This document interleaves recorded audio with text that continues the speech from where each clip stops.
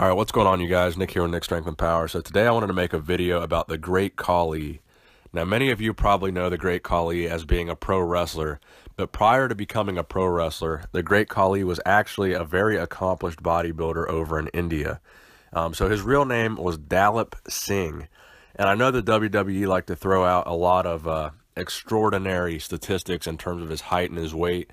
I believe at one point they were saying he weighed over 450 pounds. But I have his actual height and weight here. Apparently in July 2012, he had brain surgery, and his neurosurgeon, Dr. Joseph Maroon, actually recorded his actual statistics. So these are his medical stats recorded by an actual doctor. So this is his actual height. 7'1", which is the equivalent of 216 centimeters, and 347 pounds, which is the equivalent of 137 kilograms, or 157 kilograms. As of July 26th, 2012, that was the Great Khali's height and weight. So I know, like I said, the WWE likes to bill him at like 450, 7'7", and all these crazy numbers, but that wasn't the case.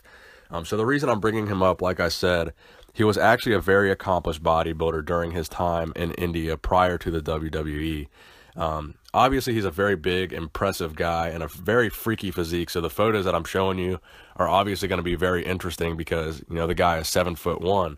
But this guy actually suffers from a condition known as acromegaly. And this is a disease that is closely associated with gigantism. And it causes facial deformities, as you can see with his large jaw, his large cheeks, and his large brow.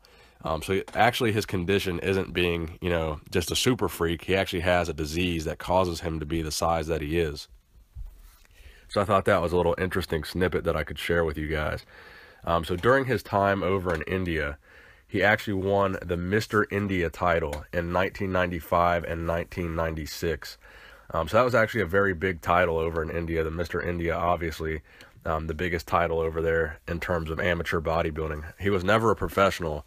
But he did compete in a bunch of amateur shows over in India, and he won some of those big Indian shows. And that's what these photos are from. Obviously, he looks very freaky on stage, a 7-foot tall guy, weighing in at whatever he weighed on stage, probably close to 300 pounds. So, again, this guy was absolutely gigantic. He was an absolute freak.